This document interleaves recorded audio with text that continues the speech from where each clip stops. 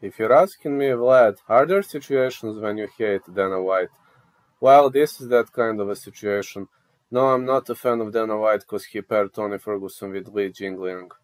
1907 Li Jingliang is black belt in BJJ, 6 foot tall, 72 inches of reach, a knockout artist who knocked out Muslim Salikov, lost to Hamzat Chimaev, lost to Neil Magny, knocked out Santiago Ponzinibbio, Zaleski dos Santos, David Zavada, and Tony Ferguson, my favorite fighter, 6 foot tall, 76.5 inches of reach, black belt in BJJ, wrestler, excellent striker, great Muay Thai, 25-7 is his record. And Tony Ferguson is on a 4-fight losing streak to Justin Gaethje, Charles Oliveira, Benel Dariush, and Michael Chandler. Victories over Anthony Pettis, Donald Cerrone. Man, I want Tony Ferguson to win so badly this fight. I want to win so badly.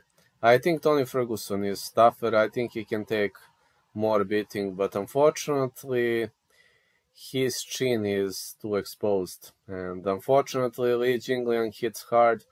Plus, I hardly see Tony finishing Jingliang on the canvas. It's hard to expect, really hard. I'm gonna say the fight will not go the distance. If you ask me who's gonna win, my heart will always be with Tony. Sorry guys, I'm a die-hard Tony fan, so I'm saying Tony to win, but initial pick not going the distance.